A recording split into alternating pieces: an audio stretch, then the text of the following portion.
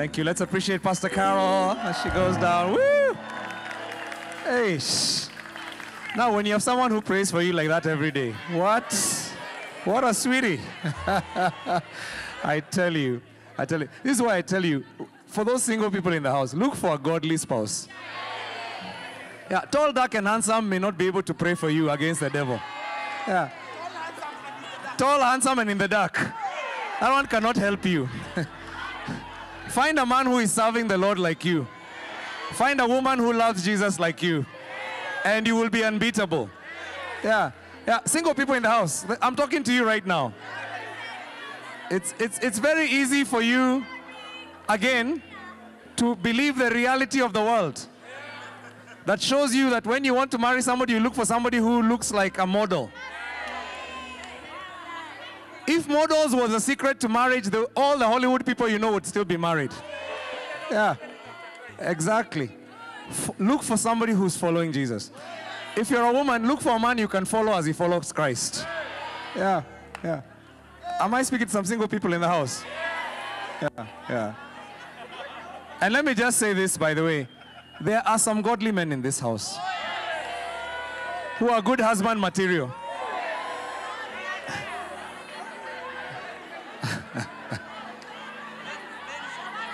I mentioned their names. Huh? Pastor B is here. This one is good. This one is good husband material, isn't he? He is. I speak for him. Pastor Mukiyama is here. But they're there. They're there. They just need to be. You just need to watch and pray.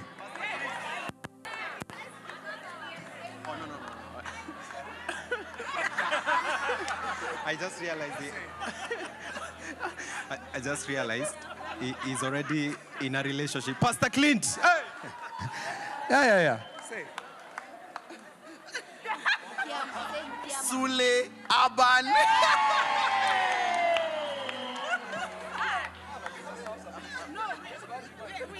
Hey, Baji. I have cards for them. I think we need to have a church matchmaking agency. Huh? Oh, you've brought her here to receive prayer. I tell you, you know you have good friends when they take you to the front when the pastor starts talking about marriage. They're like, here, let's pray for this one. Let's say a prayer in faith, by the way, now that she's here. But not just for her, but for anybody else who's trusting God for a godly spouse. Yeah? If you're trusting God for a godly spouse, receive this. Father, we thank you. Can we just, let's join our faith together. Father, we thank you, and we just want to pray for your sons and daughters in this house. We know that there are many faithful sons and daughters who are serving you, who have given themselves to be followers of Jesus. And Lord, as they do that, we take this very seriously, because we know one of the ways the enemy comes is to try and distract them by putting time wasters and other people in their lives to distract them from their purpose. But we want to agree now in unity, in one accord, that Father God, you will bring godly spouses to the men and women of this house. We are declaring, Lord, that you will not allow the enemy to distract them in any way, in Jesus' name. We are planting a hedge of fire and protection around them, Lord. And we are praying that, Father God, we will celebrate with them when you answer their prayer and you bring godly men and godly women into their lives. Father God, just like Abraham sent his servant, we're asking, send angels to them. I pray even among these who are here in this congregation who are married, you would actually cause them to have an unction to see people who would fit their friend and to introduce them. And I pray that, Lord, in this church we will have many godly marriages, many joyful marriages of people who are following Jesus. And so, Father, even as we've chosen to follow you, we are putting this desire before you. And we're praying, Lord, even by the next gathering in February. Yeah. We're praying by the time we come here in February, Lord, we will be celebrating engagements. We'll be celebrating relationships. We'll be celebrating things that looked impossible will be possible. There will be joy in this house because of your answering this prayer. And all the glory and honor will go to you, Lord. For we ask in Jesus' name, and God's people say it. Amen. Somebody give glory to Jesus. We thank you, Lord. We honor you, Lord. Thank you so much. By the way, let's take this prayer seriously and let's begin to pray for each other. Pray for the people in your church. Pray for those beautiful men, those beautiful girls and handsome men, that the devil will not distract them. And make it your ministry to pray that God will bring the right people into their lives. Introduce them to each other.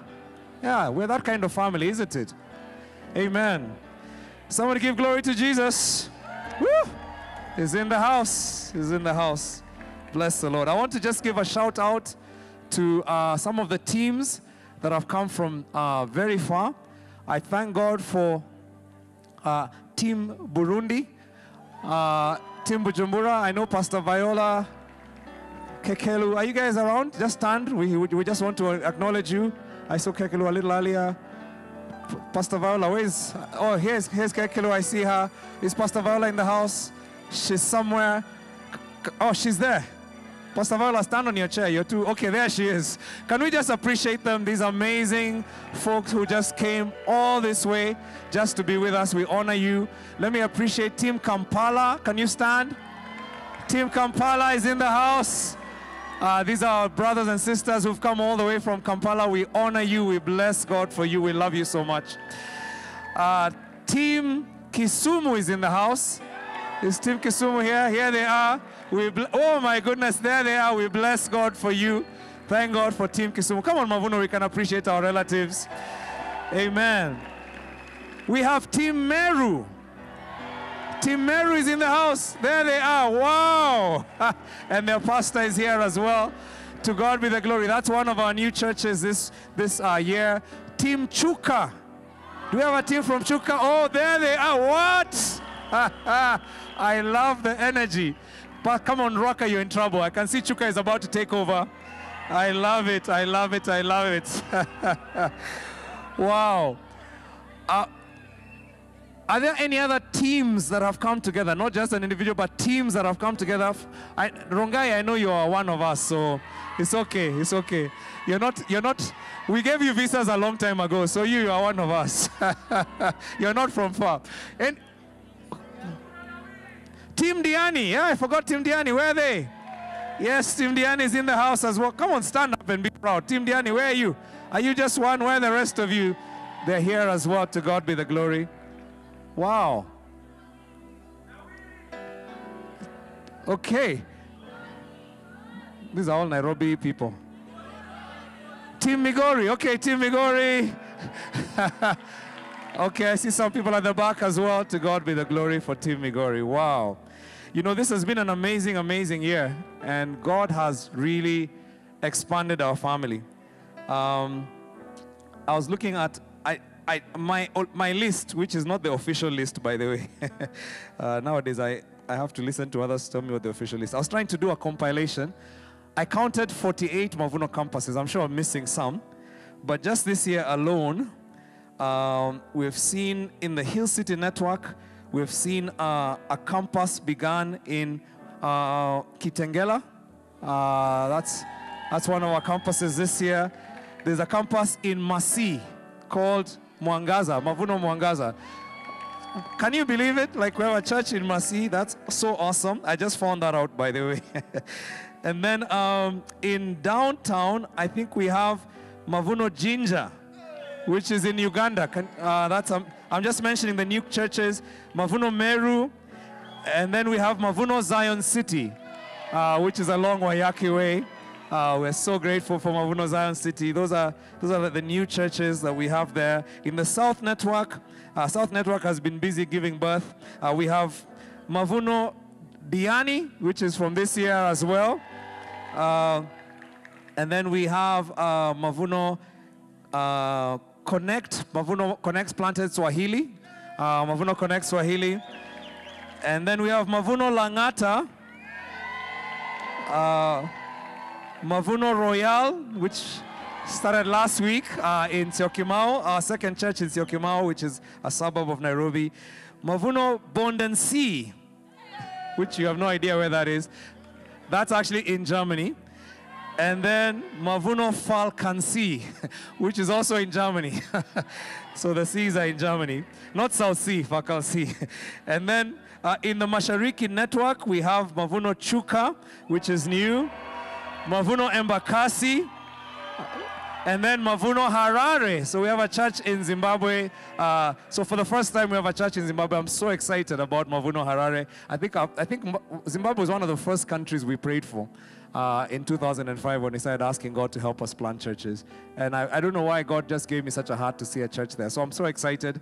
Mavuno Mashariki, thank you for making that dream come true. And then the Lifeway Network has planted, was Sagana planted this year? But not Migori? Okay, so Sagana was the first one, and then Kamakis has also been planted. And I know they're in the process of planting Nawiri, Mavuno Nawiri as well. So, come on somebody, this is called being fruitful and multiplying. We have fruitful families in Mavuno Church. Can we just give a big shout to the Lord for all the new churches that He has allowed us to give birth to this year? I don't even know how many those are, but I bless the Lord for that. We've almost doubled this year, and God is just doing. And I know there are others. In fact, I suspect by the end of the year, the number will have increased because there are some churches that are very pregnant right now that are about to give birth. Amen. They're not meeting yet regularly. So I'm counting the ones that are now already constituted and meeting every week. Amen. So I want to talk about unlocking our fruitfulness. Unlocking our fruitfulness. Yesterday, as you heard, we began to just talk a bit about, for those who weren't there, we began to talk about the people who know their God. And we began to understand this is not just a feel-good statement. This is a prophetic word that was given for difficult times. We are entering difficult times as a planet, as a human race. We are about to face some challenging times, and I don't have to be a prophet to tell you that. But this prophecy was written for people in difficult times. And it says, the people who know their God shall be strong and do exploits. You know, you'll never know that you're a giant killer unless you face giants. Some of you have been praying for an easy life. You like soft life. But soft life never made giant killers. Yeah. And you will never know what's in you until you face the giants. And I believe in this season there are giants that are coming, but God is about to reveal some giant killers in this congregation. The people who know their God. We talked about being permission-giving leaders. And the fact that we cannot, you need to be surrounded. You need to be surrounded by leaders, not just by followers. You need to be raising your followers to become leaders, greater than you even. And we've talked about the fact that in this house, this is a permission-giving house. If there's something you've been wanting to do and you haven't been able to do it, actually the problem is not the house, it is you. Because you're waiting for someone to give you permission. David did not wait to be given permission to kill a giant. And maybe there's some giants that you've been waiting to kill, and the word given was permission granted. Permission granted. And then we talked about the power of the amen. And we began to look at the fact that, you know what, there's something powerful that comes together when we join together in one accord. When we start to pray in one accord. We saw an example of a small group in Mavuno Diani that made a covenant to pray. Covenant is a powerful word, by the way, because it means that we agree and we make this seal. A covenant is what a marriage is. It's actually making a commitment saying, as far as I can, with all my strength, God helping me, I am committed to this thing. This is not a contract that if things change, I'll come back and tell you I've changed my mind. This is, I am committing myself to this. And we began to look at what could happen if our DGs could actually start making covenants of prayer together. What could happen if our campuses could start to make covenants of prayer together? What if our networks, what would happen if we just start agreeing together in prayer? And we committed ourselves that 2024 is going to be a year of prayer for this church. And we're going to see God move in powerful ways, because we believe as we build that wall of prayer, God begins to do something powerful. Today I want to talk about unlocking our fruitfulness. We're still in that theme of the people who know their God. That's our year's theme. There's some words I taught you a long time ago. I don't usually teach you much Greek. And the reason I don't teach Greek and Hebrew, by the way, is not because I know. It's not because I don't know them. It's because at one point, one of my professors gave me a really powerful lesson. He said, if you're a good teacher, you don't need to show people what you know. Show them what God wants them to know. You know, Jesus never came and said, now, when Moses said this in the Hebrew, he never said that. In fact, Jesus didn't even speak Hebrew. He spoke Aramaic. Aramaic was the Sheng. It was the common language of the time. He didn't preach. He spoke in Sheng, by the way. Yeah, that was Jesus. He broke it down to the language people could understand. He made it simple. Instead of saying, let me teach you from God, he would say, a farmer went to sow seed. And that's when they probably were next to a farm and they're watching a farmer. And he'd keep it simple. And so that's one of the things that person taught me. And it was one of my disciples who taught me that. And I'm so glad he taught me that. But I taught you some Greek words, despite myself. And I don't know if you remember what the Greek words mean. Let me see if you remember. There's one I taught you called anakazo. Anakazo. By the way, I should have a reward for this one. Does anybody remember what this word means? Eish. To compel. These guys are all management. Management should not answer. It's your job to know this. No, it's not. Thank you. To compel. To compel forcefully. I taught you about anakazo, which means to compel. In Luke 14:23, it says, the master told his servants, go out into the roads and country lanes and compel them to come in so that my house will be full. This guy has a party. His friends bounce. They don't show up. They pretend they have other things. They're too busy to come. So he goes to the streets and to the highways and the byways, and he looks for anybody who can fill his party. And he says, compel them.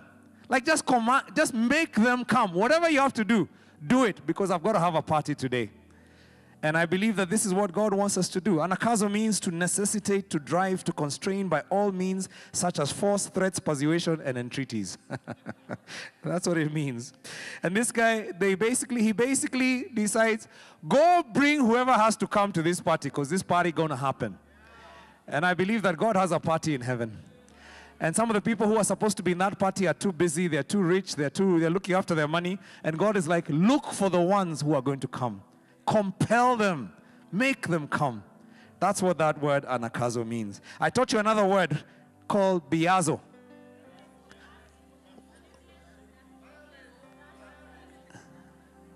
Biazo. I'm not hearing the correct. No. Forceful. Do you have your notes? Well done. Forceful. Forceful. Which network is she in? I tell you. Biazo means to be forceful. To be forceful. Matthew 11:12. And from the days of John the Baptist until now, the kingdom of heaven suffers violence, and the violent, they take it by force. There's a force that is required. The kingdom of God does not advance there's a force that is required. When you look at Jesus' life, he was a nice guy, yes, but there's some things he did that were just force. Like there's some things that required exertion, forcefulness. Biazo means to use force or to force one's way into a thing. And you know, many times people are forceful about everything else except the gospel. But when it comes to, we're forceful about our relationships, we're forceful about our marriages, we're forceful about our careers, we're forceful about acquiring the latest gadgets, we're forceful. But when it comes to the gospel, we are as timid as mice. And Jesus says, no. The violent are the ones who take this thing. They take it by force. God fills us with the Holy Spirit, and the Holy Spirit is a spirit of boldness. 1 Timothy 1:7-8, it says, the Spirit of God does not make us timid, but it gives us power, love, self-discipline. Those are powerful things to have, by the way. Power. If you're a timid person, you need to understand the Holy Spirit of God does not coexist with timidity. It's time for you to understand that fear is not your state. It's not your natural state. Fear is actually a demon. Yeah. The Spirit of God is not a spirit of fear. That's what the Bible says, which calls spirit a fear. Fear a spirit. You do not have the spirit of fear. And when you are always consumed by fear, then you need to understand it's because the enemy doesn't want you to understand the authority you actually have. You're living in an illusion that the enemy has drawn around you, a cage he's put you in. Because the Spirit of God is a spirit of forcefulness, of power, of love. Love means that it doesn't matter what they do to me, my response is always love. It means you can't change my response to you. It means whether you act hatefully or whatever, my love is how I conquer. Because the weapons of our warfare are not weapons of this world. For us, forcefulness is not by taking knives and cutting up people. People misunderstood the scripture and they thought that forcefulness means we go kill people to make them Christians. There's nothing like that in the scripture. We believe in the power of love. Love, Jesus' forcefulness, was he loved to the point of death. Like he loved so much that he died. And through his death, we are saved. And he says, husbands, love your wives as Christ loved the church. It means it doesn't matter what she says to you. It doesn't matter how she woke up and looked at you. It doesn't matter whether she cooked for you. It doesn't matter whether she called you a loser. Oh, come on, I'm not hearing amens from the husbands in the house. Yeah. You have to be forceful in your marriage. You love her regardless of her response. That's what it means. That's how it means to love her as Christ loved the church. There's a forcefulness. It means even if people turn you away, you still pray for them. Yeah, it doesn't matter how. I pray for you because you need Jesus. And I'm here for your salvation. I'm forceful because I want to see you in the kingdom. God gives us a spirit of boldness. And boldness is contagious, by the way. When you have a bold person around you, you become bold. I don't know if you know this. People are just waiting for you to be bold so they can follow you.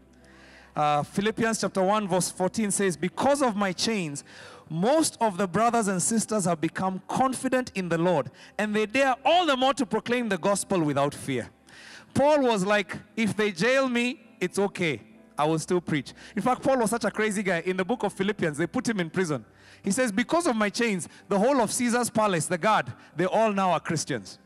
They're all followers of Jesus. It's like you chain Paul. Those days they would put you under arrest and they'd put 4 guards around you. And Paul is like, all those guys got saved. It's like, who is in prison now? Me or the guys who they have tied to me? Like the guys who are guarding Paul, I feel so sorry for them. It's like, and he's like, okay, you guys are saved. When is the next shift coming? It's like, because of my chain. It's like people are saved because of Paul's chains. And he says, because of my chains, now even other Christians have begun to understand, wow, we can actually stand for God. We can actually preach we don't have to be afraid of persecution. Because of your boldness, other people in your office will become bold to preach about Jesus. Yeah, it's you they are waiting for. Because of Pastor Irene, there are people now who are bold and binding demons. Because of her boldness, by the way. It just takes one person. God just needs one person to cause a revolution. Because of your boldness. That's biazo. The last word, anaidea. All right, now you can shout it out. Shameless audacity. Shameless audacity. Anaidea means shameless audacity. Luke 11:8. I tell you, even though he will not get up and give you the bread because of friendship, yet because of your shameless audacity, he will get up and give you as much as you need. This man has a friend who comes to his house at midnight and knocks. The guy forgot to shop for bread. And his visitors came. Now he's waking you up at midnight. And he's banging on your door. And you're looking up and asking, what is it? You're not even asking. You're trying to pretend you're asleep. And the guy is like, I know you have bread. Just open the door for me. You're like, how is this guy knocking on my door? Why didn't he go shop? Like, what is this? Like, how he should just be, some people should just be quiet with your shame. Just tell your visitors you're sorry. The guy is like, no, open. You have bread and I want bread for my visitors. And the Bible says you normally would not open. But it says, I tell you, even though you would not get up and give the bread because of friendship, yet because of your shameless audacity, he will surely get up and give you as much bread as you need. In fact, he'll be like, how much do you want? Just take. What else do you want? Have you ever gone somewhere where your eyes are even closed? You don't want to lose sleep, because if you open, you might go back and not be able to sleep. So how much do you want? Just take. Shameless audacity. Because of the man's shameless audacity, he got what he should not have gotten. And anaidea means to be shameless. If you're ashamed to push for certain things, you'll never get them. Can I say that again? If you're ashamed to push for certain things, you will never get them. You have to admire our Muslim friends. They're not ashamed. When they come into your office and they start working for you, they ask, can you provide for us a prayer room? How many of you guys have no Muslim friends? That's what they say, can you provide for us? in my business, you want to set up your altar. Pastor Irene, did you have that happen in your gym? Yeah, I remember that story you told me a long, long time ago. She had a gym, and some ladies came to the gym, and they said, we would love to work out here, but for us to come and to bring all our friends, you need to provide a prayer room for us. What? Like, can't you pray at home, then you come to my gym? Like, they're not shameless. They just ask. They have no shame asking. And so you're going to go find airports, and you find a prayer room there. You find restaurants, you find a prayer room there. And some of them are not even owned by Muslims. You find big global chains, and they say, we serve halal food. And you're asking, how? The guys I know are nowhere near Muslims. But somebody came and told them, if you want to sell to us, you need to put this sticker here. Shameless audacity. Shameless audacity. If you are ashamed to push for certain things, they'll never. By the way, there's some people who are ashamed to ask for time to go to church. And they say, look, my job has taken over my life, I can't. And it's because of your shame. Your shame is what is robbing you of your faith. Because I can tell you, when it's Ramadan, your Muslim friend will not be ashamed. And if the boss refuses, they will start talking about religious discrimination. Why aren't you talking about religious discrimination and you can't go to church on Sunday? Because of your job. Yeah? You're afraid. You don't have shameless audacity. Shameless audacity. Romans chapter 1 verse 16, for I'm not ashamed of the gospel. For it is the power of God that brings salvation to everyone who believes, first to the Jew, then to the Gentile. I'm not ashamed. I'm not ashamed of the gospel. It's the defining factor of my life. When you hire me, you need to know you're hiring a Christian. Yeah. In fact, I'm not ashamed. And I'm not ashamed of being a Christian, because actually it's going to make you have a better employee. Yeah, because I'm a Christian, because of my prayer for this company will actually thrive. Yeah, I'm bold. I know who I am. I know who I am. And by the way, when I work with people, I like employers like people who know who they are. As much as people think that they don't, you'll be surprised. You'll find in your company there are people who get away with things that nobody else does. Because they just came in and they just don't take the nonsense everybody else does. Yeah, it's true. I had a friend of mine who worked for a certain bank, and he was so oppressed in that bank. Couldn't come to church, couldn't come for fellowship, couldn't come for discipleship group, nothing. And even his marriage was suffering. And I remember one day, and he was our friend, and we just kept telling him, quit that job. Quit that job. You don't think God can provide for you. And this is the thing about Christians. God provides, and then you think God has no other jobs. It's like, how broke is your God? You know. And so we kept pushing him. And one day, I think after several years of suffering, he went through so much problems in that place. Eventually, he just one day just said, I quit. And he walked out. And he went home. He didn't have a plan. He just went home. And guess what happened? Within a week, a rival bank had given him an offer. And when he went for the interview, he told them, number one, for me, I don't care anything. The first thing you need to know about me, I'm a family man. I have to leave the office. By 6 is the latest when there are meetings. But 5 o'clock is when my time says I leave. And they were so impressed, they hired him on the spot. And the funny thing was, the next week, if I mention the banks, you'd know who they are. So I won't mention which banks they are. But the CEO, the head of the board, and one other serious official, board member, came and asked him for lunch of the previous bank where he had resigned. And they called him for lunch. So he went to meet them for lunch. And they told him, why did you quit? Why would you leave our company and go and work for our competitor? And he said, you guys, you don't respect your employees. For me, I'm very happy where I am. I leave the office at 5. I'm with my family every day of the week. And the CEO told him, that's all you wanted. He told him, if I double your salary, will you come back and work for me? This is a true story, by the way. Yeah. And so the man gave his notice at the old place and went back to the office with double the salary, leaving the office at 5.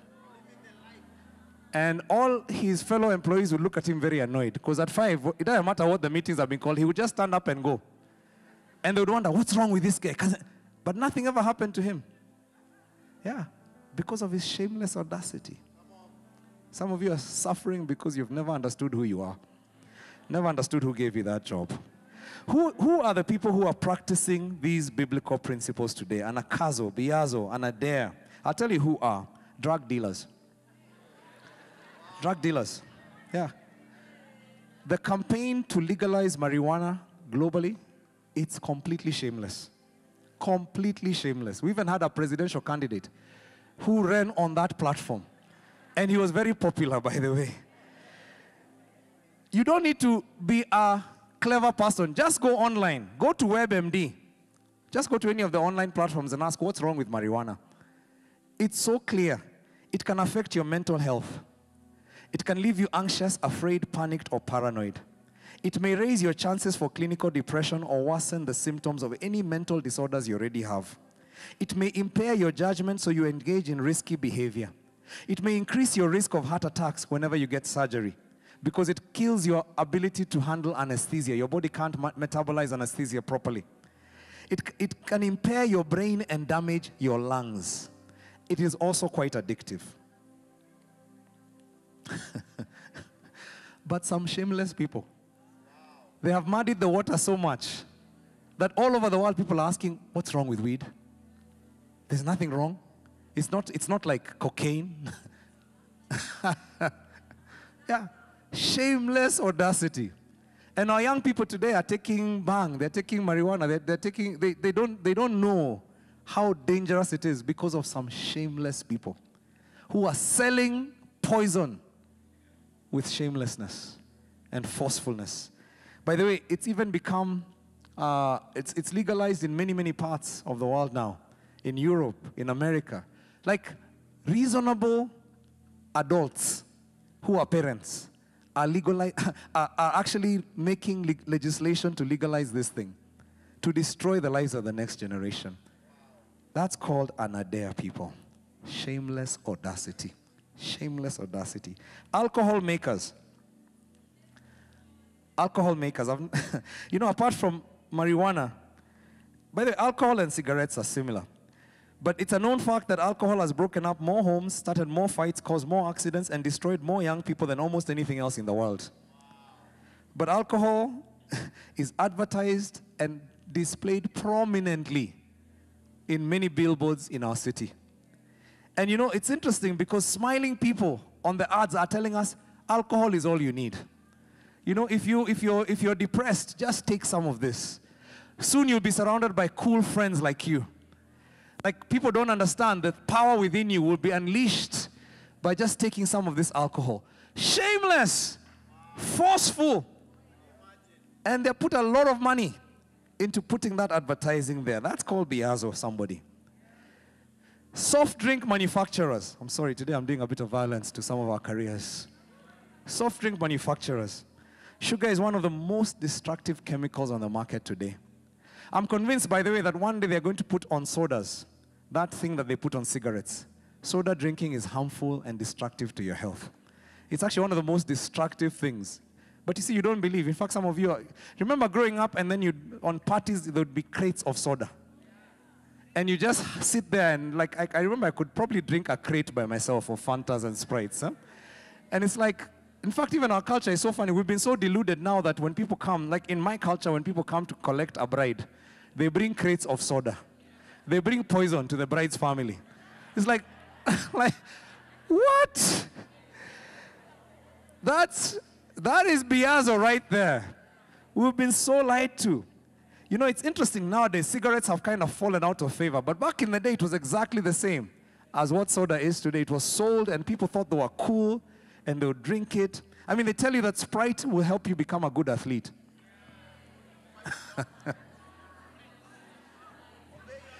Help us, Lord. Help us, Lord. I mean, these are, by the way, and we've believed it. We believed it. Some of you are addicted to these sodas. And it's just somebody has actually compelled you to become a follower. A final one we've talked about before is the gay lobby.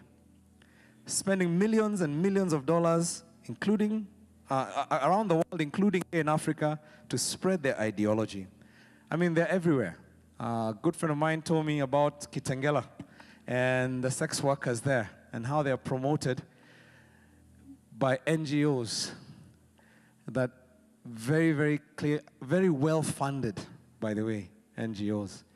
And they don't come there to help them to find a trade and move away from their lifestyle. They come there to affirm their lifestyle. The gay sex workers, they come to affirm their lifestyle. They come to help them be protected and safe as they carry on their lifestyle. And, you know, it's very interesting for me because this practice is spreading in our schools, and it's funded. It's actually funded. There are people in your children's schools, teachers who go to seminars. This stuff is very insidious in our country. It's a little less overt, but it's there. In Uganda, by the way, it was there even before here. Like, much more forcefully there, I think. And I think that's why your president eventually was like, oh my goodness, what happened? But there's been a campaign to change Africa's attitudes towards same-sex practice. And you know, it's interesting because the teachers are recruited so that they recruit students. And they spend a lot of money for this. Compelling by force. Anakazo. Yeah. Let me tell you, there are people who understand the Bible better than Christians. Yeah. They're practicing the principles that we find in Scripture. Lots of people living out biblical, well, I'm not sure they're biblical principles, but they understand the principle that is in the Bible. You know, the reality is we Christians are the ones who are a little ashamed to spread this gospel. We have life. Somebody else has death. They will sell it like their lives depended on it. And we will be shy with it, holding it back, unsure of what we have. But do you understand, as followers of Jesus, we have much more reason to spread the message we have than anybody else on this earth. If you really believe that the message you have is about eternity, it's more important to anybody than anything they can ever own. Wow. Wouldn't you be driven by compassion to want to pass on that message to them so they can actually begin to understand? Because the world tells us people are blinded by the devil. The God of this world has blinded the eyes of unbelievers. And the enemy has a sizable market share in our families. Yeah, many of you, your families, when you look at your members of your extended family, the enemy could have as much as 80% of market share in your family. Yeah. And he's controlling your family. And we're still shy. We don't understand. My goodness. Somebody is compelling people to follow a direction that is away from their salvation. And just like, we need to understand, just like any business that doesn't market, any church that doesn't share the gospel is about to die. Yeah. If we're ashamed of the gospel of Christ, our church is on its deathbed. All the churches that obey the Great Commission, any great movement that I've studied across the world, in any part of the world where global movements are forming today, and I told you I became a student of movement. This is one of the things that they did, apart from pray, is that they share the faith. They share the faith. They are shameless about sharing the faith. Now, why do we need to share the faith? I'll give you 5 reasons. You know the reasons, by the way, so I'm just giving them to you because of what I'll say after that. Evangelism is sharing God's heart. It's sharing God's heart. The Bible says in Luke 19:10, the Son of Man, who is Jesus, he came to seek and save the lost. The Son of Man came to seek and save the lost. That's his heart. That's why he came to earth. This is the only reason why Jesus appeared, to seek the lost and to destroy the devil's work, another scripture tells us. And how does he destroy the devil's work? By pulling dead people back to life, the people that the devil had oppressed. And whenever we share in evangelism, we realize that's the Lord's heart. The Lord's heart for giving you that job is because he wants you to be involved in seeking and saving the lost. That job you have. The Lord's heart in giving you the spouse he gave you is so that you have a partner to help you seek and save the lost. That's the whole purpose. That's why Jesus came on earth. That's why you are on earth. You're here to represent Jesus. You're here to be the light of the world. And Jesus' purpose is to seek and save the lost. That car he gave you, those resources he's given you, that's so that you can be involved in his work. Number 2, evangelism is what makes us fruitful. Sharing the gospel makes us fruitful. The Bible says in Proverbs 11:30, the fruit of the righteous is a tree of life, and the one who is wise saves lives. Saves lives. There's nothing you could ever do on earth that is as profitable as bringing people to Christ. Nothing else in this world will compare. Nothing will give you eternal satisfaction. Nothing will give you joy when you go to heaven like the people you brought to Jesus. Yeah. The multitude of people whose lives were brought into the kingdom of light because of your life. That is what fruitfulness is. And you know, God placed us all uniquely so that we can reach the people that nobody else can reach. God placed you in that family because that family needed salvation. So I really believe that in heaven, there's this matchmaking agency in heaven where they look and they say, that family is in trouble. Hey, these ones will be destroyed by witchcraft. Aha, let me send this one of my sons. Shwa. And you are put in that family. These ones will die from poverty. And their family will be doomed because the devil has trapped them in poverty. Shwa. That's the one I sent.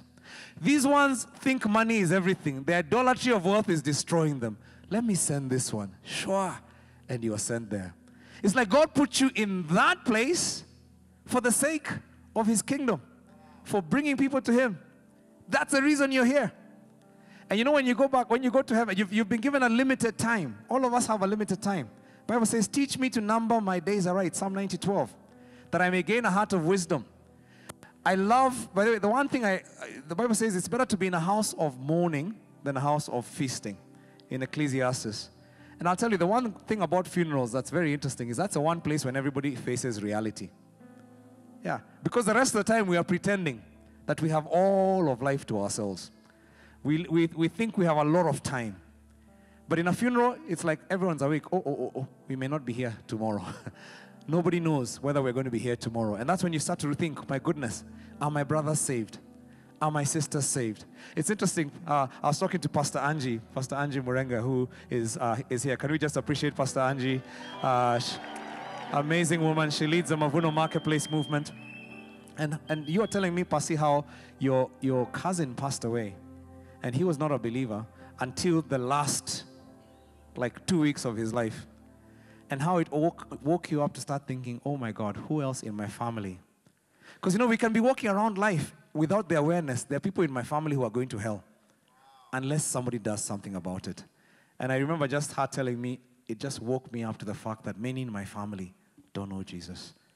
Thank you for that word. It woke me up as well to start saying, what am I doing about my family? Are there people who need to know Jesus and I'm walking around unaware? Evangelism is what makes us fruitful. It's number 3, it's a most strategic thing we can do. It's a most strategic thing we can do. We said yesterday, we're living in what could possibly be the last days. It's interesting. The Bible is very interesting. It never tells us when the exact last days will come. In fact, it tells you when you hear people telling you he's here or he's been seen, don't believe them. Because when Jesus comes, everybody will know. It will be unmistakable. He won't come secretly to some people. So don't be told that let's starve and wait for Jesus to come. No, Jesus will come. It will be unmistakable. And the Bible doesn't tell us when. In fact, he says even the Son, it has not been revealed to anyone, including the Son himself. So who are you when somebody tells you Jesus? How do you know? If Jesus himself could not say when he was coming, who can tell you the date Jesus is coming? So you'll never hear me predict and say, because of what's happening in Israel, because of this, it seems like 2029, June. Prepare yourself. Anybody who tells you that, by the way, is a cult leader. Yeah, there's nobody who knows that. Nobody knows the time or the hour. Jesus continues to make it so clear. He says people will be walking in the field. One will go, the other will be left. In other words, there will be no warning. It will happen. So the one thing we know, whenever we read the book of Revelation or the book of Daniel like we were, many people get lost in the details. How will it happen? Who will do what? When is the Antichrist? Is the Antichrist alive right now in our days? How many people believe the Antichrist is alive right now? Yeah, some maybe you have strong convictions. People in Hitler's days believed the Antichrist was alive. He was so clearly the Antichrist. And before that, there were other Antichrists. So we don't know. The real answer is we don't know. All we know is Jesus says, but look at the sky. When it turns red, you know. And people say, at this time, something is about to happen. In Africa, you'd say, when the clouds turn a certain direction, you know rain is about to come. Some of you in your shags, it's almost like you know. When you see rain on that hill, take cover. Okay, you guys are Nairobi people. You have no clue what I'm talking about. You're city people. But some of you who grew up country, you know what this is about. Huh? It's like there's a hill that people see clouds gathering. They're like, it's about to rain. Go get the cows. Rain is coming and run. And Jesus says there are signs of the times. And so even though we don't know the exact day, there are some signs of the times. He says wars and rumors of wars and earthquakes and plagues. The things that we're experiencing in our time, they're enough for us to begin to think, what if Jesus was actually about to come back? And he says, the servant who will be rewarded is the one whom the master finds doing what he's supposed to be doing. This is the most strategic thing that we can do. John 9:4 says, as long as it is day, we must do the work of him who sent me. Night is coming when no one can work. Night is coming for all of us. Evangelism will not exist after Jesus returns. A season is coming, by the way, and night can happen in many ways. Night can happen because a time will come when we die, like the rich man who went to heaven and couldn't send anyone to reach his brothers who are still lost. That was night. Night had come for him. It was game over. His life was over and he hadn't fulfilled his purpose. So night is coming for all of us. Or night could be that a time comes when it is no longer easy to share the gospel. The opportunities that you have right now could close like this. I know one of the things that always amazes me is you go to the West in certain places, you cannot talk about Jesus. I remember having a job where I worked with children in a children's home, state-run. And it was so weird because my fellow workers, one of them practiced North American rituals, crystals, meditation, a lot of New Age stuff. And he said this will help the kids relax, and they were very happy for him to do it. You could do anything.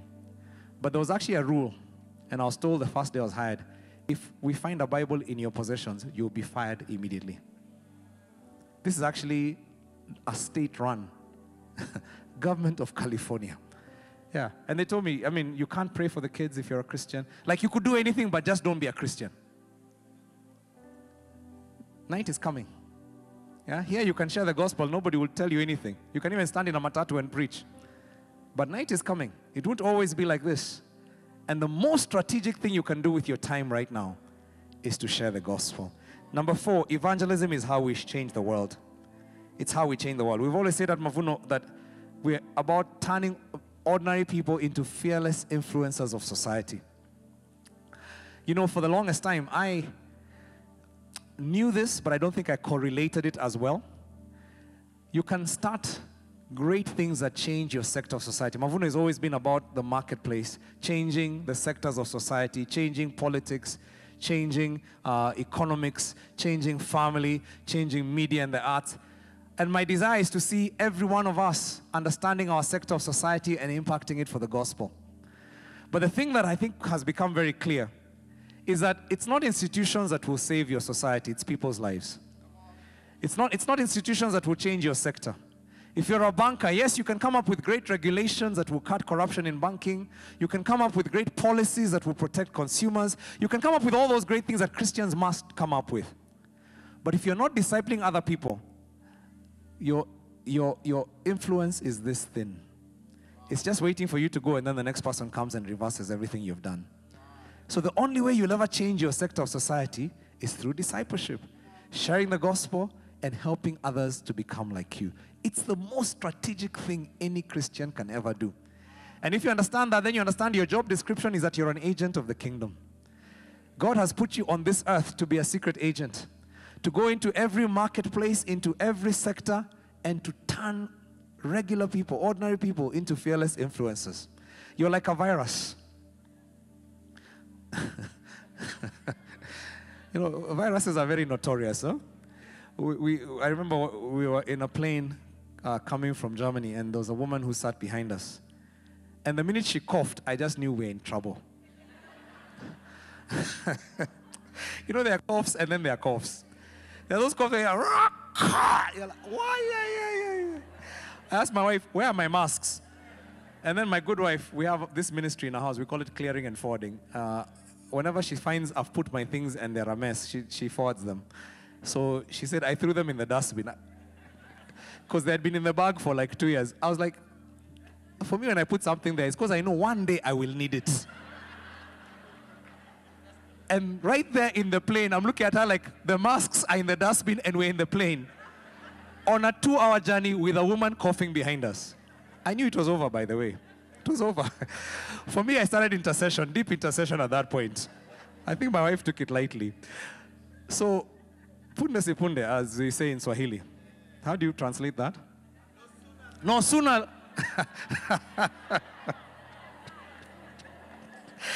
Oh, Lord. I'm in my bedroom after we have been back for a while, and I just hear that same cough. I look at my wife in horror like, you got it! So not only did she not carry the mask, she didn't even pray for herself. So anyway, sorry, sweetie. We have this thing going between us. We laugh at each other. But viruses are notorious. And, well, fortunately, she's a herbalist, by the way. My wife is a healer.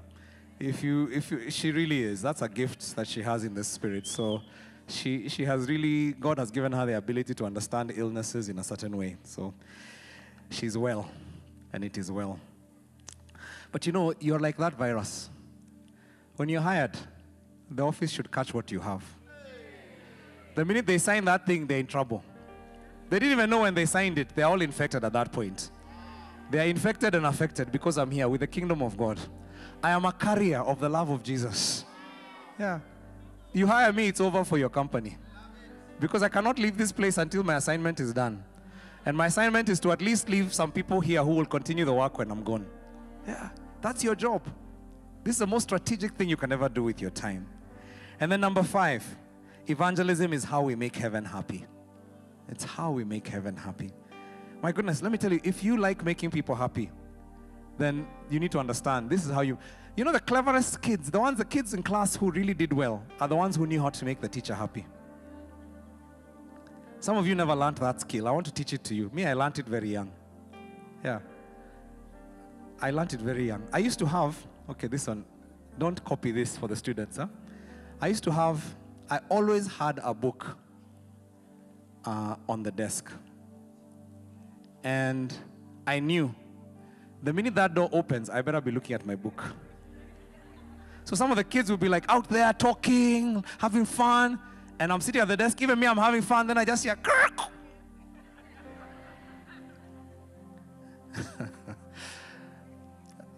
let me tell you, there's something good about having favor with your teachers. And then I'd always sit near the door.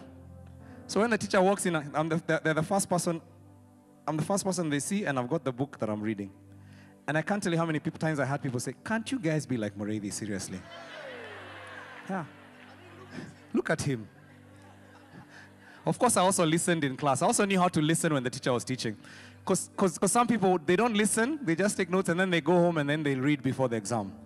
But for me, I made a practice of I'll understand while it's being taught, which then meant I usually passed.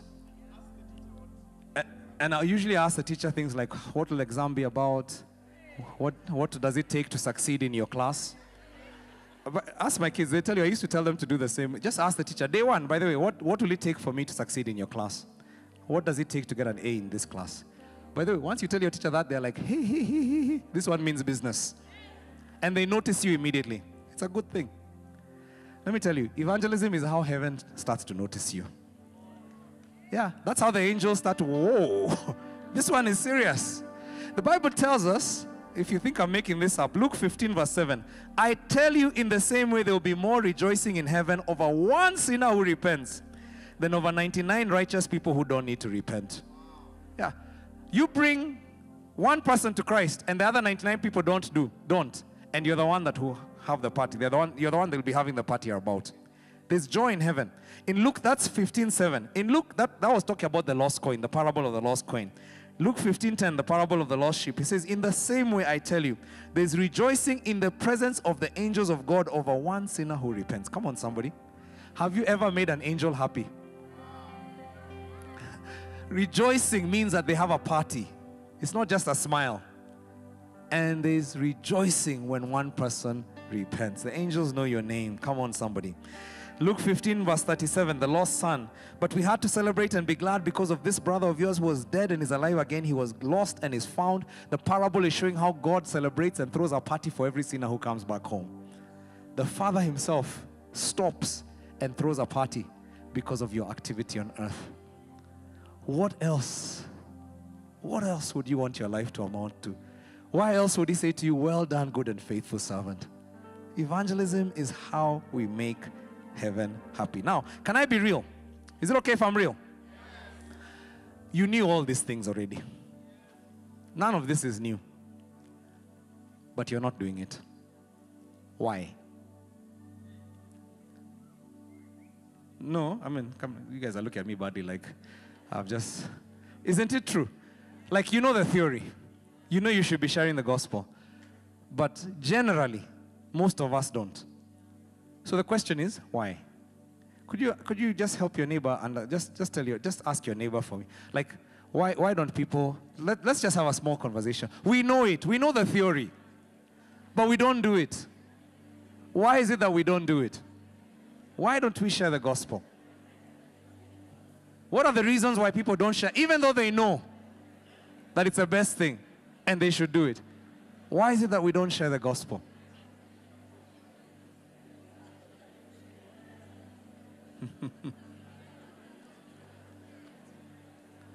Yeah. And then don't hog the conversation. Let them also talk.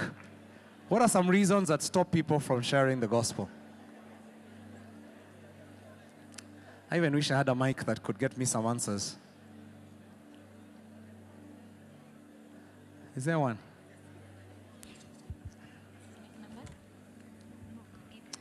All right. Maybe let's hear some answers. Any reasons why people don't share? Like, even though they know the theory, what stops us Christians who have the best reasons to be forceful, to be shameless, to be compellers? What stops us from sharing, even though we know it's the best thing? Anybody want to share what their neighbor told them, the brilliant answer? All right, there's someone at the back there. Is there someone on this side? There's someone at the back. I think the people at the back are the ones who are with us today. All right. Okay, let's hear. Just maybe stand and then just share what's the reason. I think it would be the fear of rejection. Fear of Rejection. And the fear is if I share and then somebody says something harsh to me. Yeah, and then you start feeling like maybe I shouldn't have told them about it at all. Maybe I lose the friendship. Yeah, or they start treating you weird in the office. They start treating me weirdly. Yeah. Fear of rejection. Oh my gosh. Anybody identify with that one? They start treating me like the Holy Joe.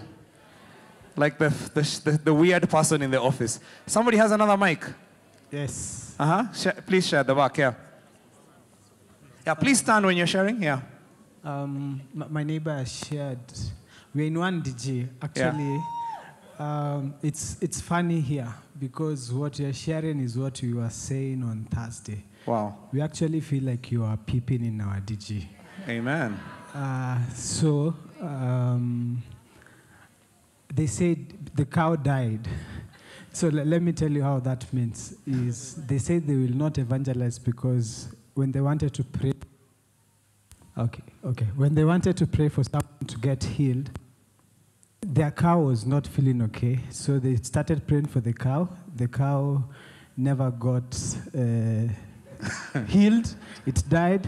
So they said they will not go and try on people. Because people might die if they pray for them. So Jesus. The cow died. Welcome the to our cow DG. died. Yes. I think I need to preach a sermon about that. The cow died.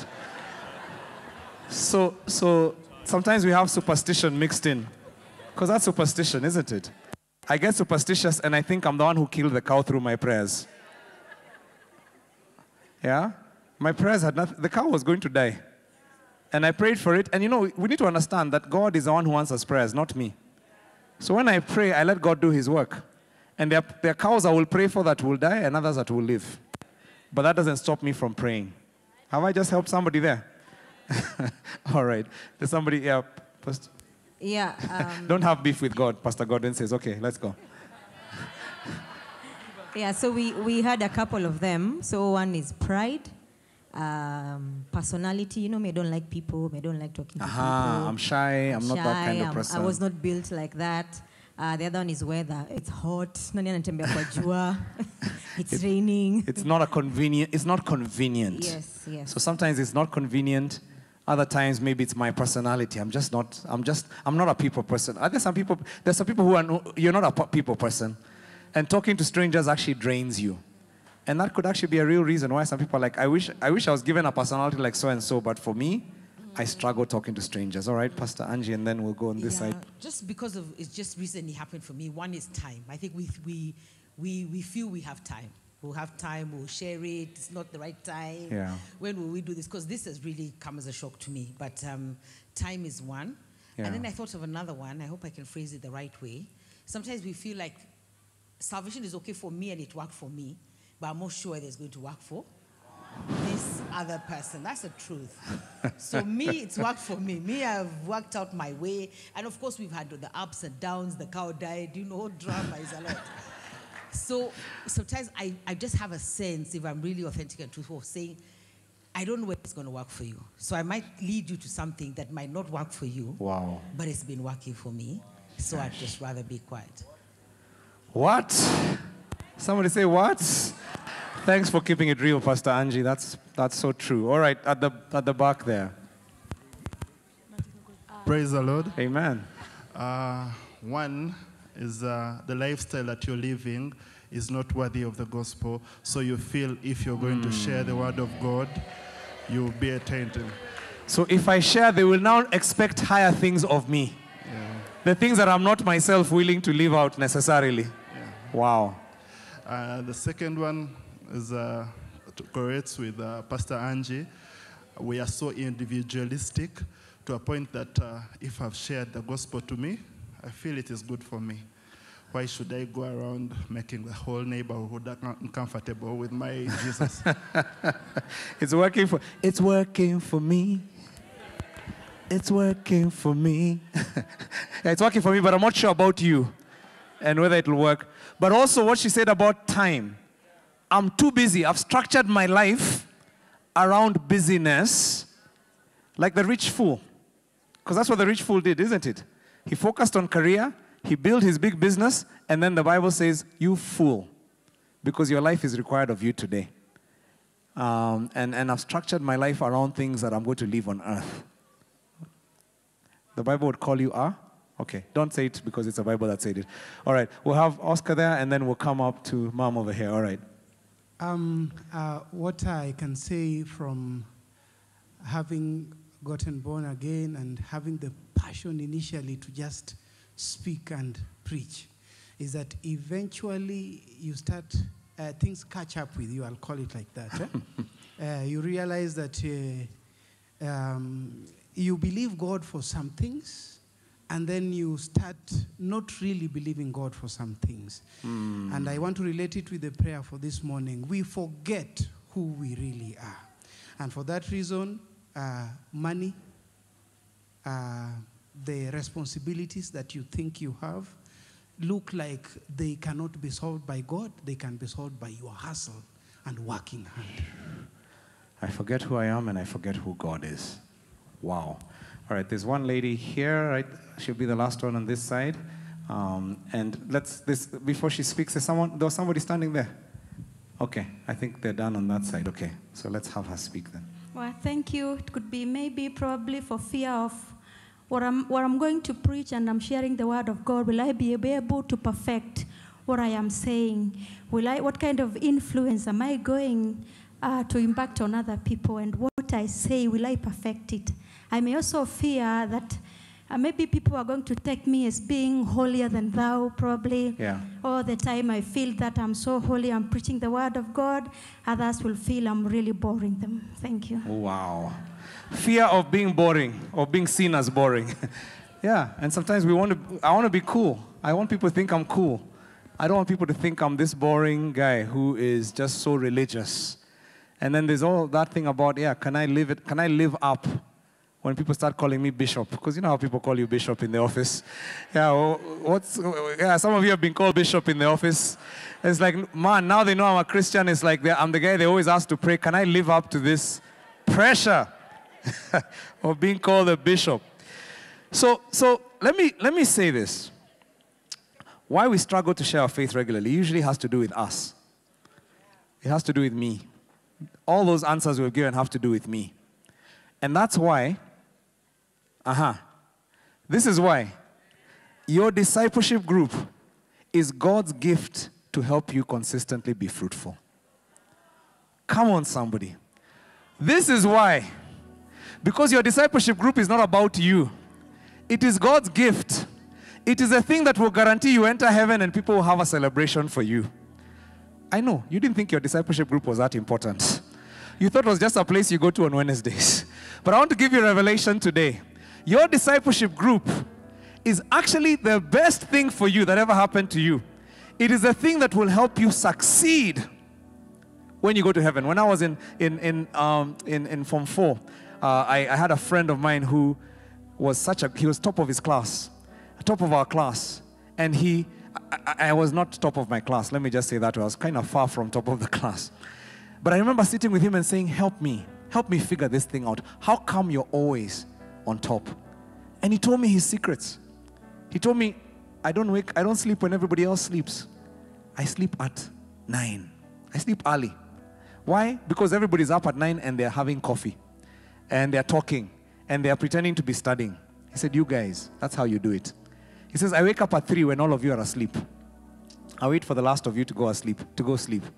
Then I study till morning and I'm focused. And I said, tell me, how do you, and he just told me. And I used his secrets. I just followed his plan. The last, I'd failed my mocks. You know, those exams that used to be called mocks. They're just called, I think somebody called it to mock you. They were just mocking you. I was mocked by my mocks. But I remember just taking his plan and fastidiously just doing it all through the August holidays, all through the 3rd term. And shock on me when the results came. I was actually top of my school. I actually beat my friend. In the exams. So your discipleship group is that friend for you. I know you've not been looking at them like they're important people. In fact, usually you come late and you say, I was with important people. But I want to show you why this group is going to help you succeed as a Christian. Number one, in a discipleship group, we have different gifts. That's the first reason why you desperately need these people to help you be fruitful. In a discipleship group, we have different gifts. Romans 12, verse 6 to 8 tells us we have different gifts according to the grace given to us.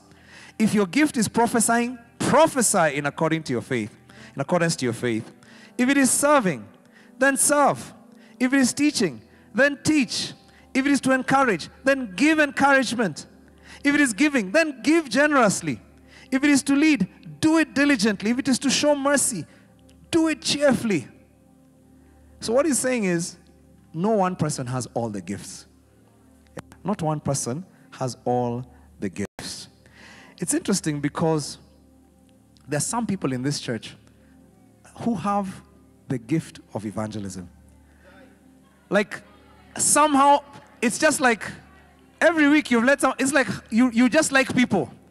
And it's easy for you to talk, just point them out. Who are the guys in your group? Ijai is one of them, Baji is another one. I see hands being raised up there. Kekelo is one of them. But your wife is one of them, you know what I mean? Okay. Do you sometimes get annoyed at such people? For me, I get annoyed, by the way. The Pastor Godwins of this world. It's like I was just sitting in a plane, and the person next to me, I could see that they were looking at, and so I asked them, "What are you reading?" And they told me what they're reading, and I told them, "There's a book I want to tell you about." And by the time we left the plane, they were already in my discipleship group. In fact, I was leading. In fact, they were even planting a church by the time we were done with them. You look at them and wonder, ooh. Like, seriously? Like how? Not all of us have those gifts. And so it's easy for you to use the excuse that you are not meant to be fruitful like that person. But listen, Jesus did not say that you should be fruitful if you have the gift of evangelism. Yeah. Fruitfulness is for all Christians. And the beauty is, all of us have different gifts. Man, it's so nice to be in Ijai's group. I'm sure the guys in Ijai's group are so happy. Because she's the one reaching out to people. She has a way of connecting with people. Every week she's talking to somebody and sharing the gospel. I love that. But guess what? If I'm Ijai's friend and have the gift of hospitality, I can say, come to my house with those friends. Yeah, I'm the one who will host the DG because for me, when I host, guys are blessed. And somebody else can say, hey, when Pastor M has finished at family night, can I just share a little thought? And I'm the one who has a gift of teaching. And whenever I share, wow. Who are the people who have gifts of teaching around you? How many people enjoy when Pastor Kilonzi teaches? Yeah? It's like he breaks it down and you're like, man, I never saw it like that. You know, it's like, yeah, that's so good. And you have that gift. And somebody else, your gift is cooking. Oh, come on, somebody. I love the cooks. When you cook, the angels sing in heaven. Yeah. Use that gift because that's a gift that will bring non-Christians into your group. They'll want to come back for the food. What are some other gifts that people have? Dad jokes. Pastor Godwin's contribution to his discipleship group. But all of us have gifts. Maybe some of you are artists. You're the one who says, come on, you know, let me take a photo of our group, and then you send everybody a picture and they look at themselves and they're like, wow, I look good when I come to this group. There's somebody in Lavington who has a gift of art. Is it Gloria? I've seen the photos. When you see the photos of the Lavington people that they put on their social, you're like, even me, I want to join the church so I can look like that. I mean, that's a gift of art that is being used for the sake of the gospel. In your group, there are people who have gifts you don't have. Because the way God saw it fit is that nobody has all the gifts. Everybody needs the other person. And in your discipleship group, you will find that together we can lead people to Christ. I may not have the gift. I mean, I may be shy, but there's a gift I have, the gift of intercession. Come on, somebody. And when I pray, conviction is happening. I may not be the one who will speak to the person, but I'm praying. And because I'm praying, people are coming to Jesus in that group. Yeah. When we work as a team, things begin to happen. Your group is the best gift to you to help you be a fruitful Christian. Come on, somebody. By the time I'm done, I'm hoping you will love your group so much. You'll be like, I'm so happy I was put in that group, by the way. In a discipleship group, we can encourage each other. Number 2, Hebrews 3:13 says, encourage one another daily as long as it is called today, so that none of you may be hardened by sin's deceitfulness. You know, it's interesting because small groups enable us to encourage one another, to share our strengths with each other. When people are down, when somebody is down, somebody else lifts them up. When somebody is depressed, somebody encourages them. When somebody is not able to move, somebody says, no, you can make it. Because the devil will attack you, by the way. And many times what he will do is he will attack you because you will pray for the cow and it died. Yeah. And at that point, it's like, I can't pray for anything. I'm useless. But somebody will pull you along and say, no, let's go to 4:30. We can pray. Somebody like Pastor Irene will tell you, let's make a covenant and let's fast together. And as you begin to fast, you'll realize, my goodness, it wasn't that I couldn't pray. It's just that I didn't know how to.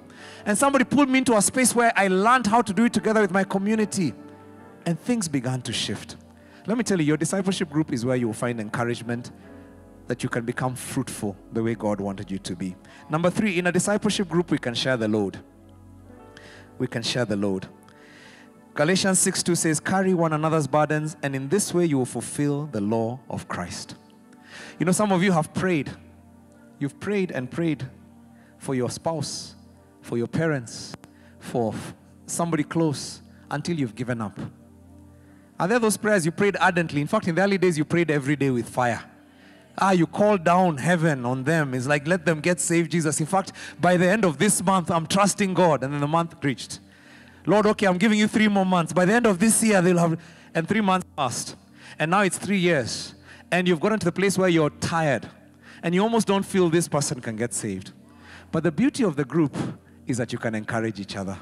You can carry one another's burdens. You can carry one another's burdens.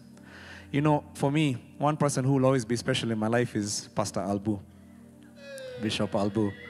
Yeah, Bishop Albu is a special guy to our group. And the group knows what I'm talking about, my discipleship group.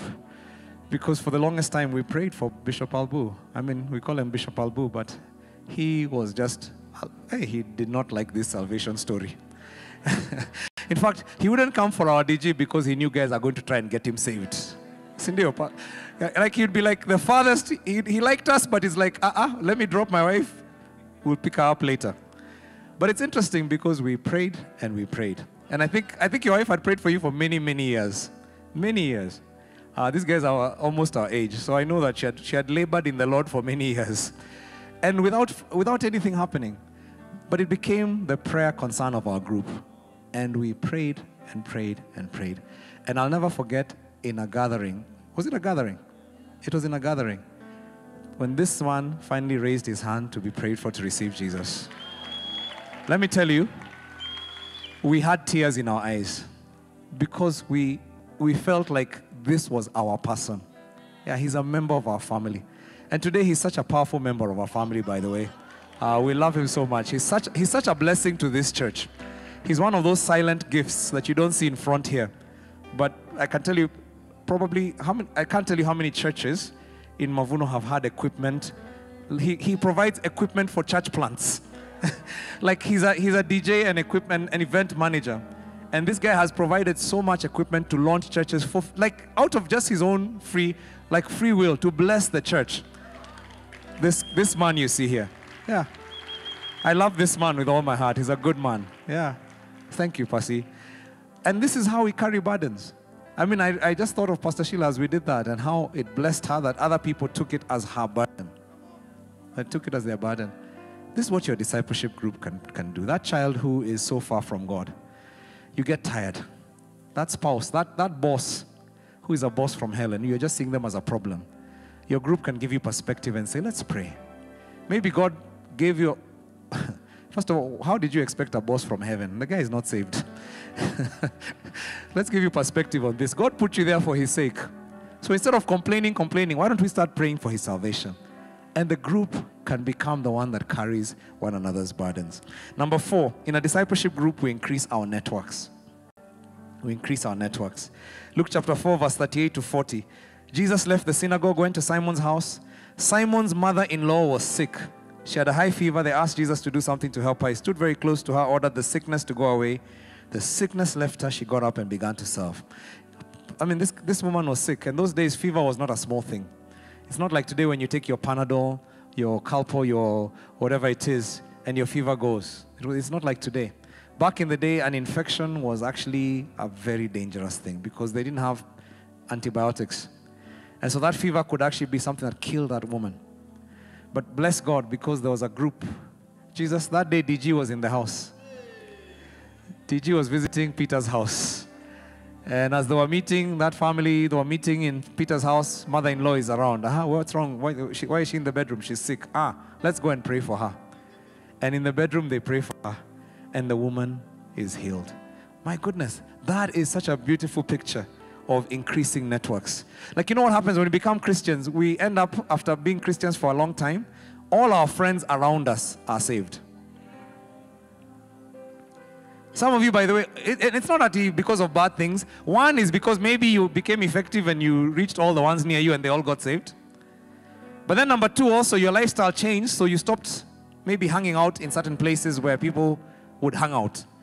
And so the friends you're hanging out with now in worship night, come on somebody, they lift up holy hands instead of lifting up holy skirts and dancing on tables and holy skirts. So this is what the people you hang out with now share your faith. And you can find yourself in a place where you're not really surrounded by close people who are believers. But then in a discipleship group, you end up connecting with others who end up becoming your network. I still remember a time when we went to visit, we went on our trip to, we went to Pastor Albu's in-laws' place. And Pastor Albu's brother, who's probably watching this, Steve, great man. And he's a bank manager, or had heard about the fact that we were visiting his home. And so he came. He just came because I think Pastor Sheila being a choleric, must have told him, stop what you're doing. My pastors are in shags. Let's go. So he came and he hung out with us. And we just had a lot of fun. He laughed. I don't think he expected pastors to laugh. I think he thought it would be very, very formal. But we laughed, we hung out, we joked. And then at the end, as we were going, we just sat around in a circle. And as we're sitting, all of us in the circle just saying goodbye to the family, the Holy Spirit led me to just ask him, by the way, Steve, before we pray, have you given your life to Jesus? I don't usually do that, by the way. It's not I'm not the spiritual gifted guys like Ijai who just can ask someone randomly a question like that. But somehow I just sensed the Holy Spirit wanted me to do it. And I asked him and he said, no, I've not given my life to Jesus. And I said, would you like us to pray for you right now to give your life to Jesus? He said. And right there, the group, we just knelt by him and we led one of our members' brothers to Christ. And what a joy that was. I mean, the biggest thing is that Steve right now is trusting God to go to Australia to start a Mavuno church.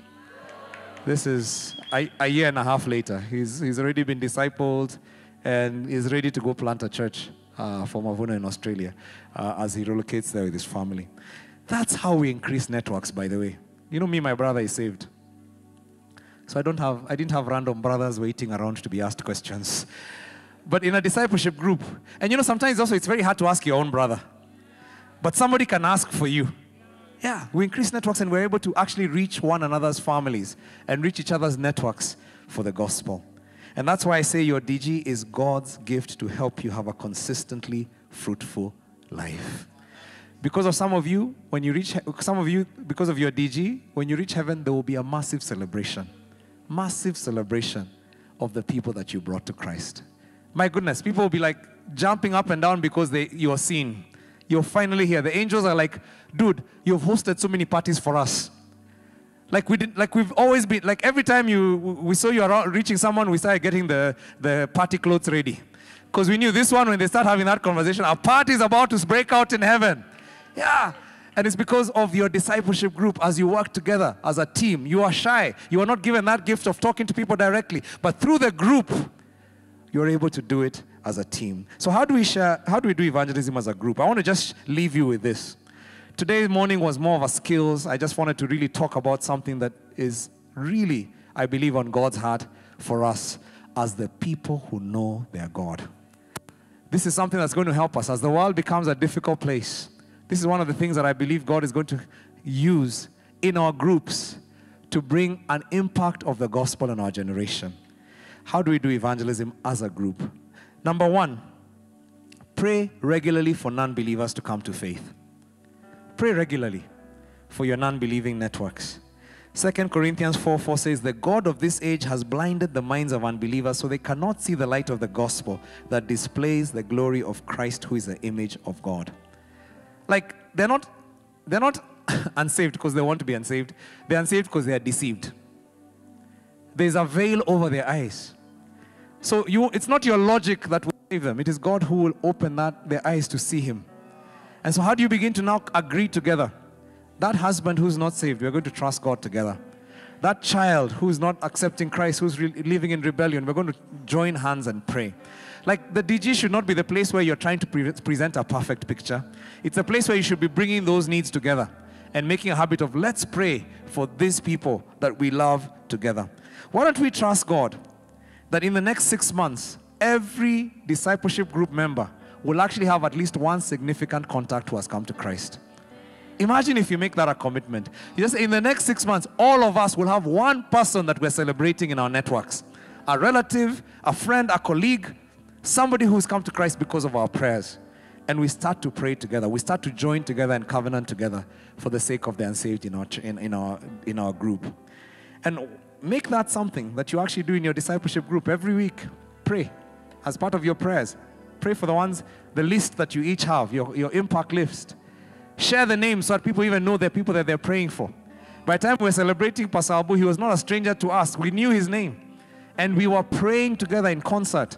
And God heard our prayers as a group. So pray regularly. Number 2, each week, remind the group to invite someone new next time.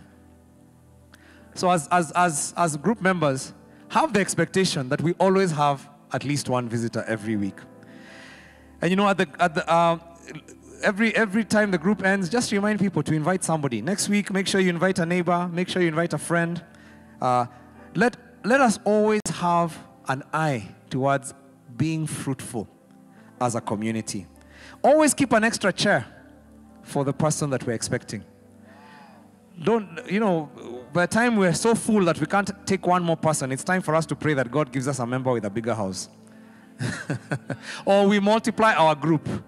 In fact, by the time you don't have space, that's actually a good sign that you should multiply the group. Yeah, it's time for us to actually move, because now new people come and there's no place to sit.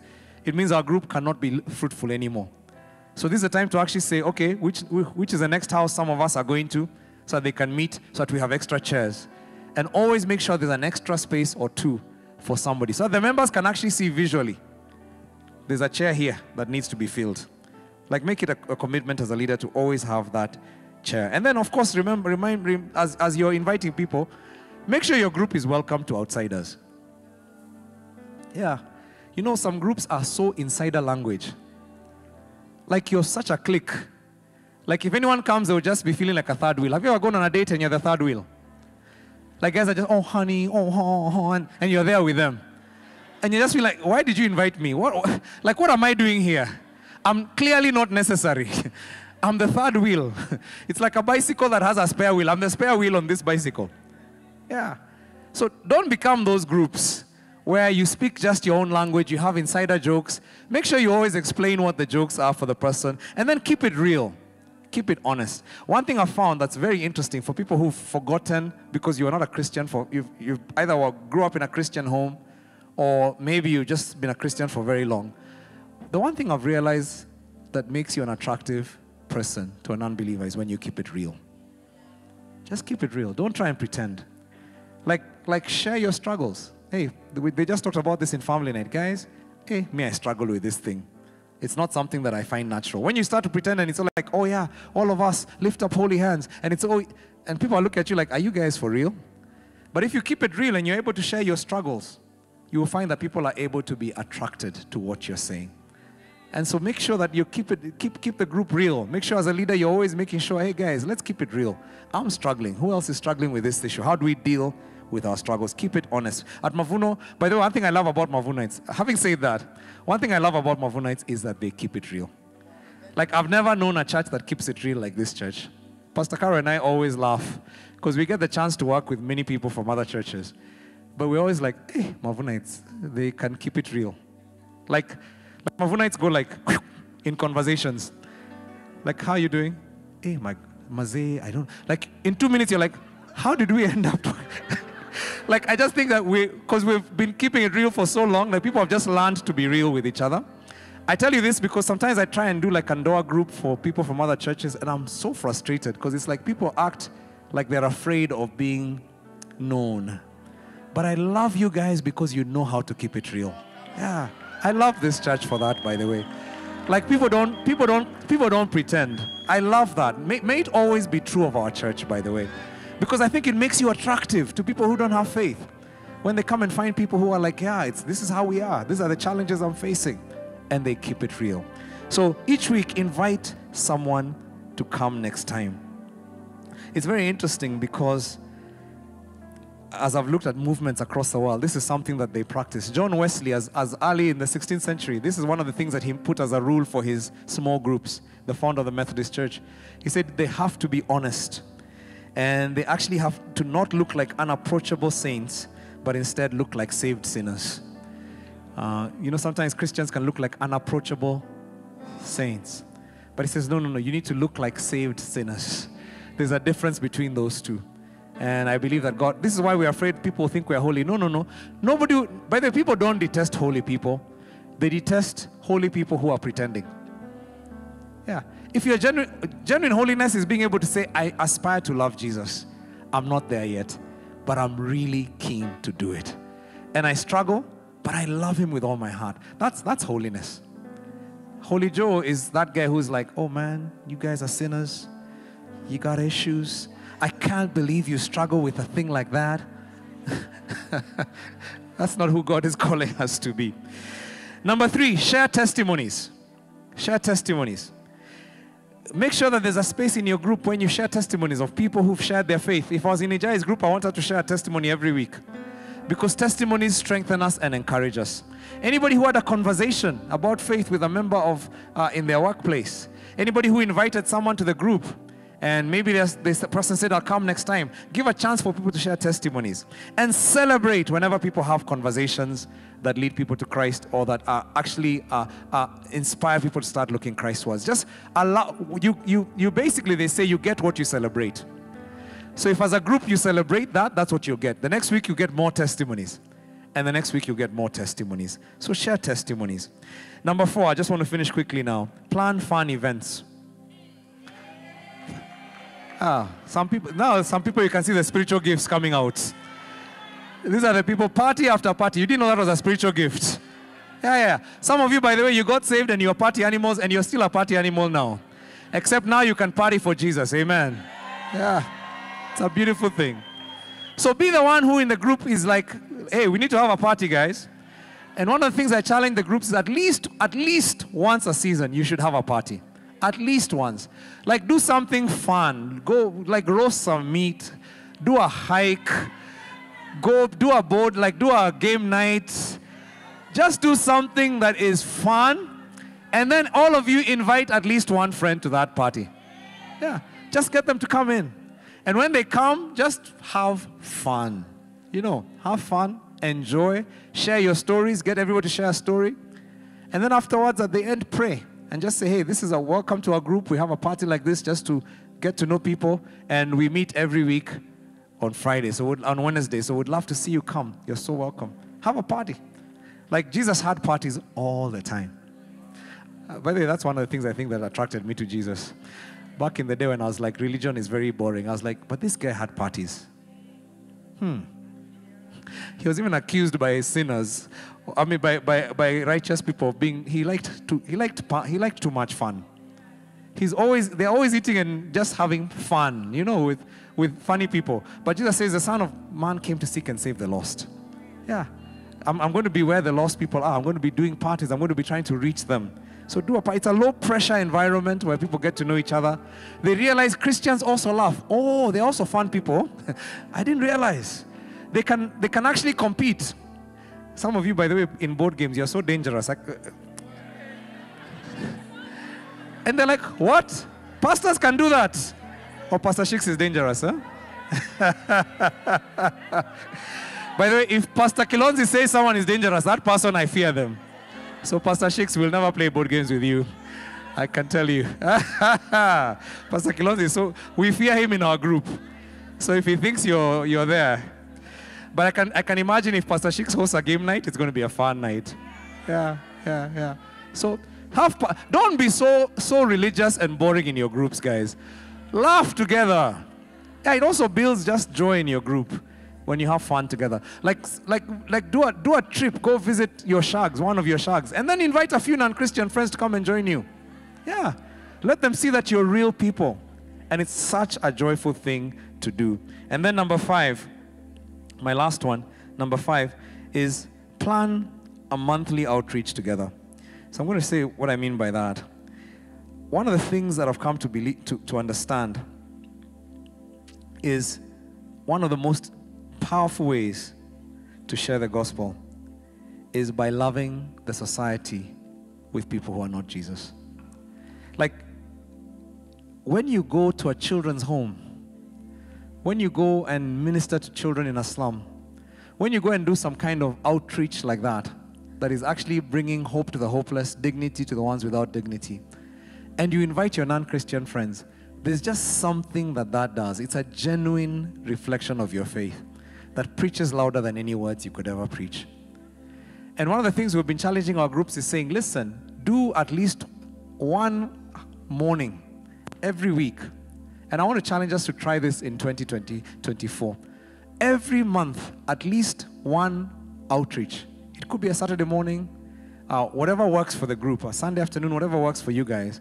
But adopt something in your community. Find a need and figure out how to meet it together. And go with your group and make this the thing we do once a month. Like, just that. And by the way, do it. It can be fun.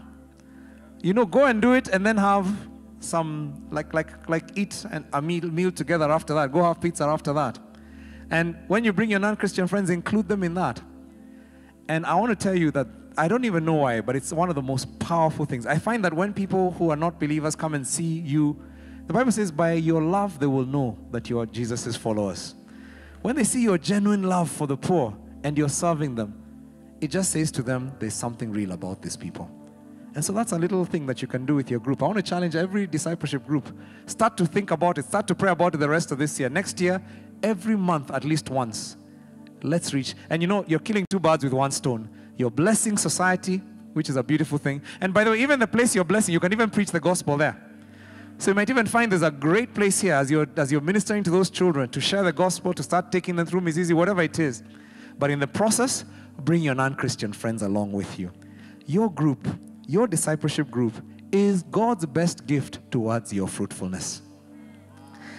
You know, you may not even know, but I believe that a time will come when you will enter heaven and you will thank God for the people God has put around you right now.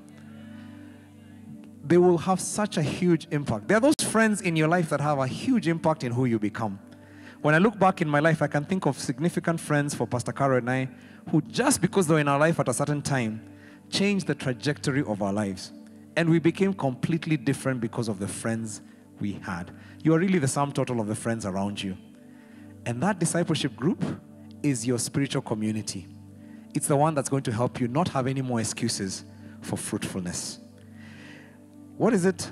Why not determine as a discipleship group leader that your discipleship group will multiply in 2024? Yeah, because you'll not have any space for the new people who come. Why don't you tell the members? If I was a DG leader, by the way, this is what I tell my members. Tell your members, my job in your life is to help every one of you become fruitful.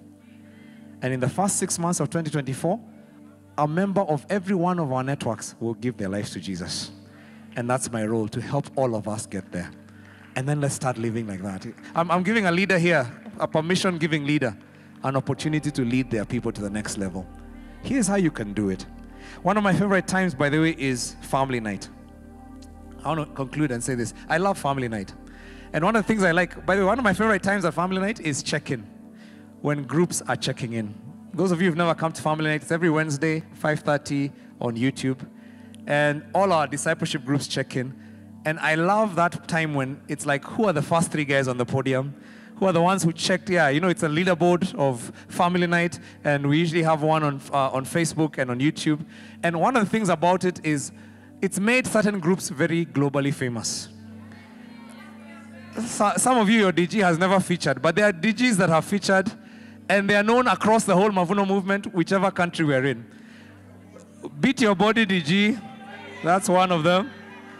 BFF, discipleship group. Like everybody in Mavuno knows BFF, by the way. Laguna Beach, although they used to be famous, they've kind of dropped nowadays, but I remember. Are those ones on the leaderboard? You know, some people are just shouting their names. I'm not sure about this. Sold Out.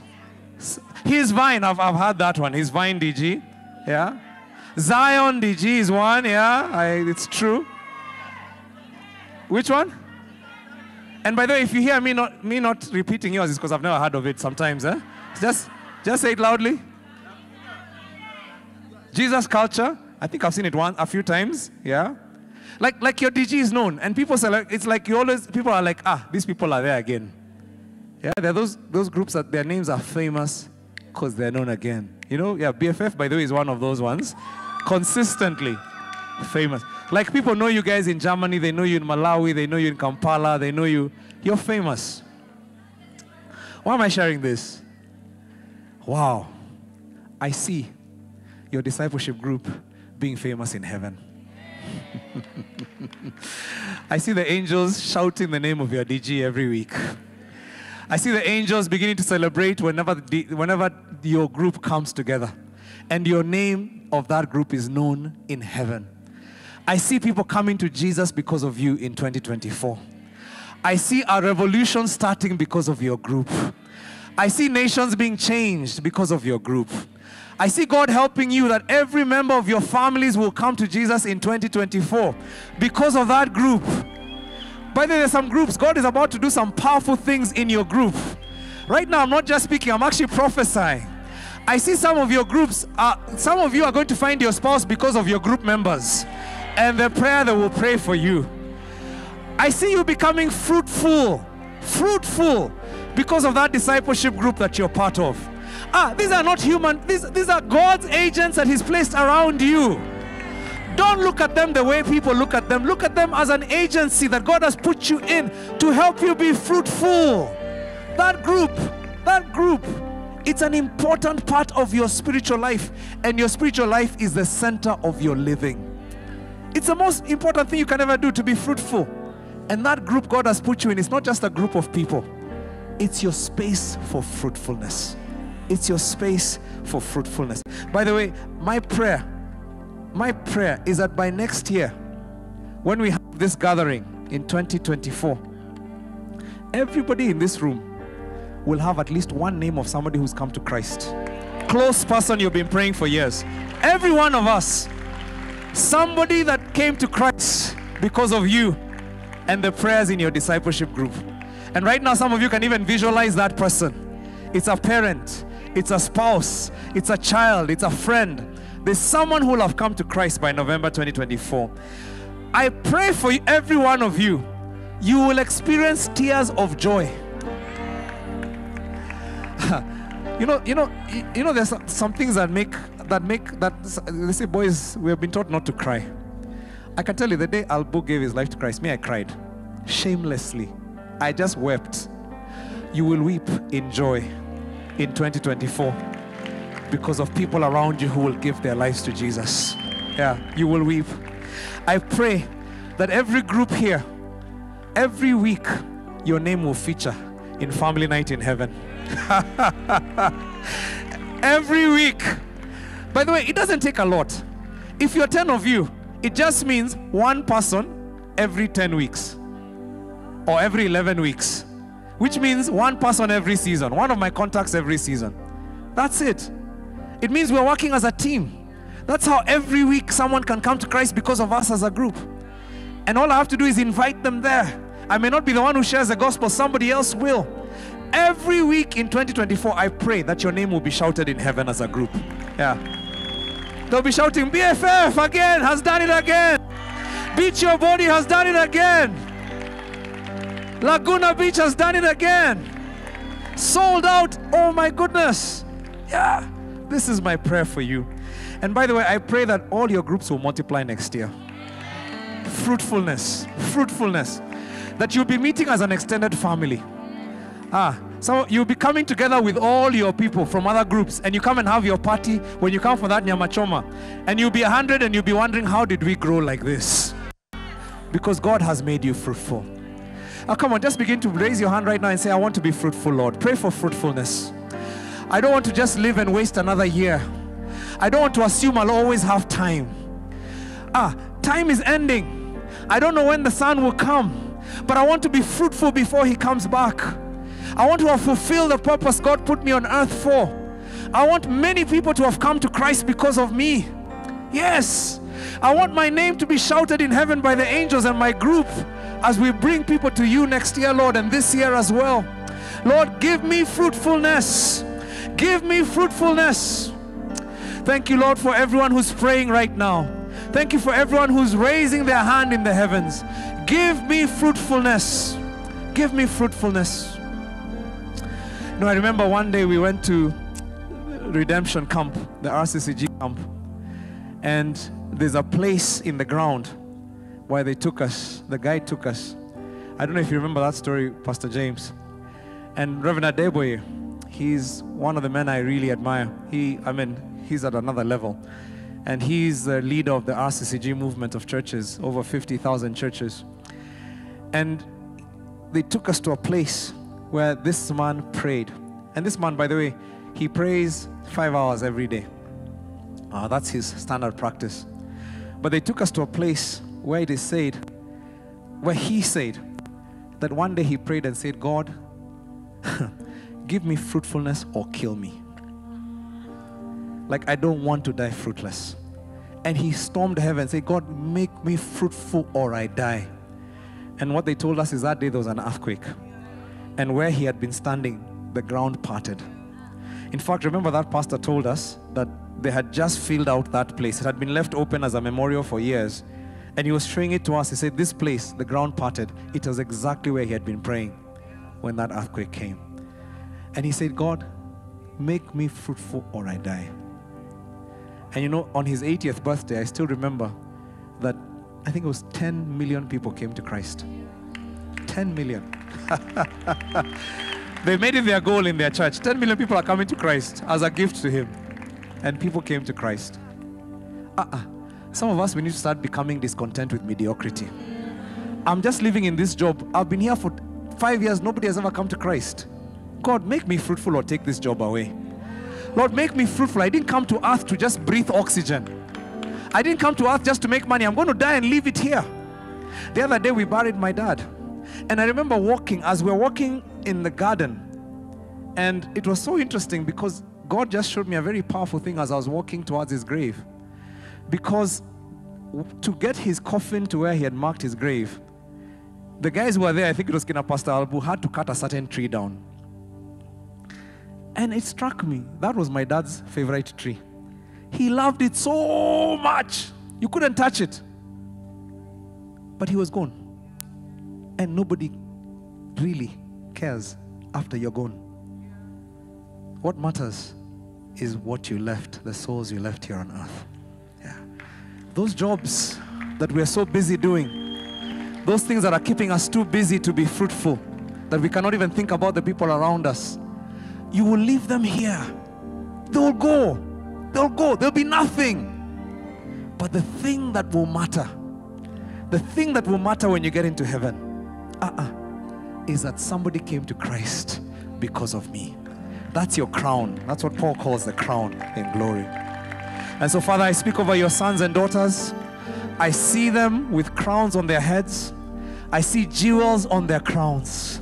The names written on their heads of all the people who are coming to Christ through them.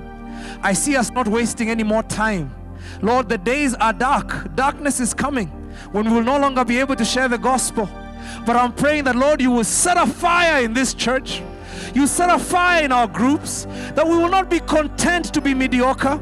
We will not be content to run after things that we're going to live here on this earth. Give us a hunger to see people come to you, Jesus. A hunger to see people in their destiny, walking in purpose. And Lord, I pray that for everyone here, that our family members will come to Christ. Our loved ones would come to Christ. We will cry those tears of joy this coming year as we see many, many people, a harvest of souls in every one of our campuses. And so I speak this blessing over you, God's people, in the name of the Father, Son, and Holy Spirit. And God's people say it. Amen.